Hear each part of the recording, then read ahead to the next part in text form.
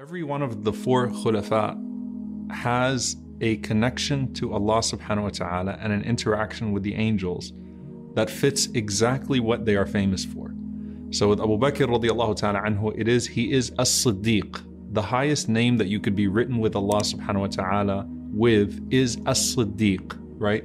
And there's even a hadith, حَتَّى يُكْتَبَ عِنْدَ اللَّهِ صِدِّيقٌ, that a person continues to tell the truth and do the actions of truth until they're written with Allah subhanahu wa ta'ala as a person of truth. So this name comes down from Jibreel alayhi salam to the Prophet sallallahu alaihi wasallam, and this is what he's known by. And Abu Bakr radiallahu anhu is a celebrity of sorts amongst the angels, right? On the Day of Judgment, they're all calling him to their gate of Jannah.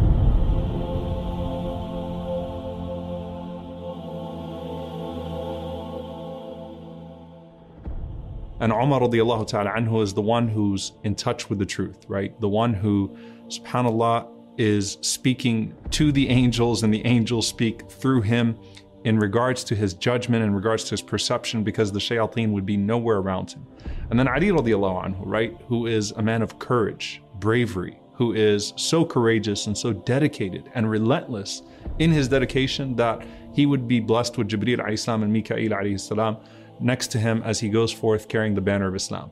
Now with Uthman radiallahu ta'ala anhu, there is something very special about Uthman radiallahu ta'ala anhu, because usually we talk about the angels inspiring goodness in us, meaning the angels in our presence change our demeanor. In the case of Uthman radiallahu ta'ala anhu, this man reached such a level that he changed the demeanor of the angels, and that's not known with anybody else. And this goes back to a famous story with the Prophet ﷺ with Uthman radiallahu ta'ala anhu that Aisha radiallahu anha narrates, that the Prophet ﷺ was sitting at home, and as Abu Bakr radiallahu ta'ala anhu came to visit the Prophet ﷺ, he was reclined. And so his leg was a little bit exposed. The Prophet ﷺ was in a relaxed state. Abu Bakr radiallahu anhu came in. The house kind of stayed as it was. He sat with the Prophet ﷺ for some time. He asked the Prophet ﷺ when he had to ask him, and then he left.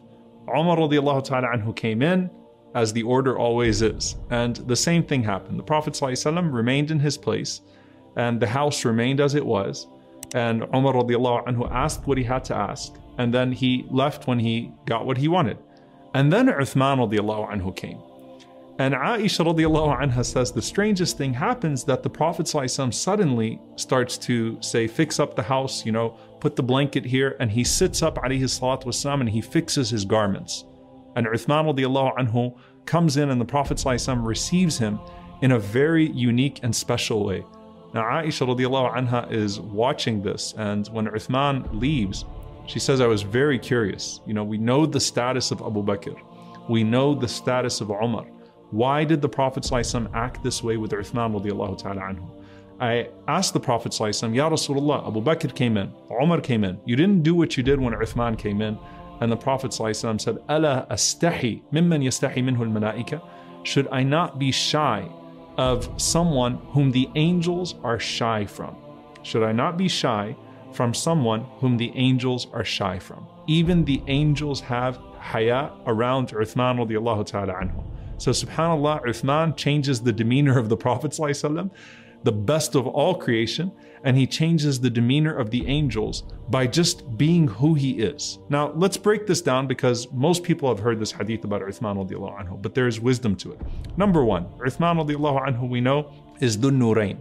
He is the possessor of two lights. Someone who is so beloved to Allah subhanahu wa ta'ala that Allah subhanahu wa ta'ala blessed him by sending Jibreel alayhi salam to command the Prophet ﷺ to marry not one, but two of his daughters to Uthman, right? So when Ruqayya radiallahu anha passes away, the Prophet ﷺ receives a command through Jibreel alayhi salam to marry Kulthum radiallahu anha to Uthman radiallahu ta'ala anhu as well. So he's the possessor of two lights.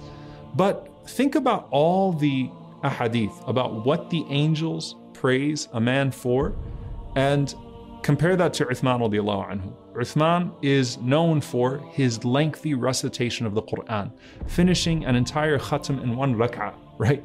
Amongst those who it is said that he would read the Quran more than once a day sometimes, the entirety of the Quran. And he said, if the hearts are in a good place with Allah subhanahu wa ta'ala, then they are never full of the recitation of the Quran. They never get to a point where they're tired or they feel like they've reached their fill from the recitation of the Quran. He loves the Quran, so he recites the Quran constantly.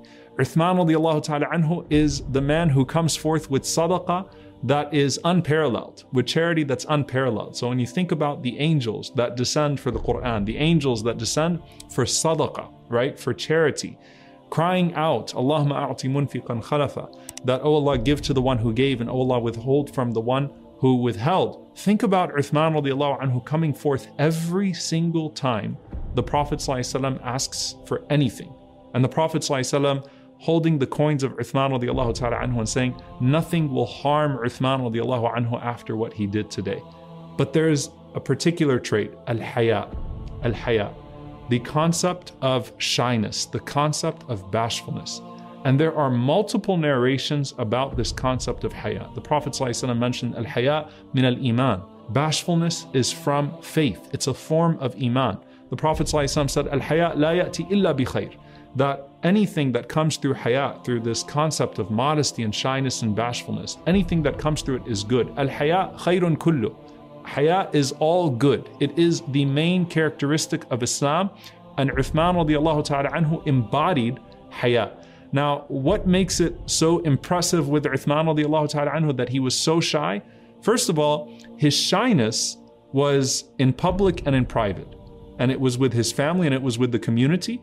And more than all of that, it was with Allah subhanahu wa ta'ala. He had a shyness to sin, a shyness to do anything that would be displeasing to Allah subhanahu wa ta'ala. He had this modesty, this humility, this shyness that he carried throughout every facet of life. But the thing that makes it even more impressive is that Uthman radiallahu ta'ala anhu had every reason to not be shy. Okay? You think about the things that make people a little arrogant, that make people a little boastful, that cause people to degrade others. Uthman radiallahu ta'ala anhu had beauty. Uthman radiallahu ta'ala anhu had wealth. Uthman radiallahu anhu had the look, he had the wealth, he had the clothes, he had the status in society. And with all of that, Uthman radiallahu ta'ala anhu was the most humble and shy person that you would meet. And the ulama say, subhanAllah, the haya of the malaika with Uthman is not that they would be shy to be in his presence. No, it's that they longed for his presence, but that their demeanor changed in the presence of Uthman radiallahu ta'ala anhu. And they were shy in his presence, including Jibreel alayhi salam. And part of that was what?